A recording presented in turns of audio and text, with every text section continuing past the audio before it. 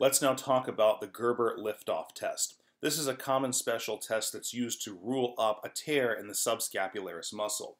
So taking a look at these psychometrics right here, the sensitivity is very bad, all the way down at 35%, and then the specificity is very good, all the way up at 98%. In other words, if somebody has a positive Gerber liftoff test, or simply liftoff test, there's a 98% chance that they have a tear in the subscapularis muscle. Now, because the sensitivity is very low, just as it was in the belly press test, these two special tests should not be used to rule down a tear in the subscapularis muscle. In other words, if these tests are negative, it doesn't tell you anything.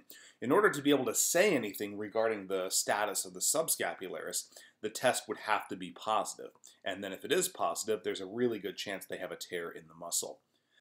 To perform this test, the patient can either be standing or seated. I'm going to be demonstrating this in the standing position.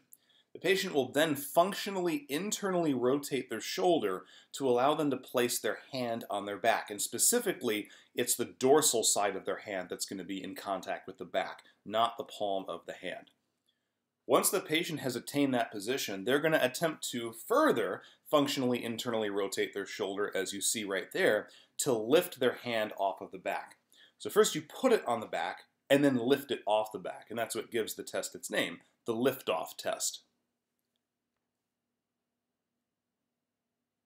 A positive Gerber liftoff test is going to be reproduction of the patient's familiar shoulder pain.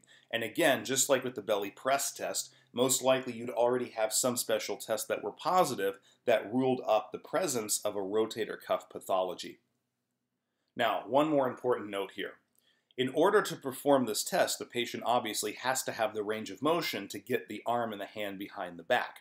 So if they don't have the range of motion to do that, there's certainly no way they're going to be able to lift it off, because that goes further into the range of motion, particularly for functional internal rotation. So if they don't have that range of motion to get the arm behind the back, you're not going to be able to perform this test. In that case, you would have to default to the result of the belly press test, which is acceptable, because if you look at these psychometrics, they're almost identical to those of the liftoff test.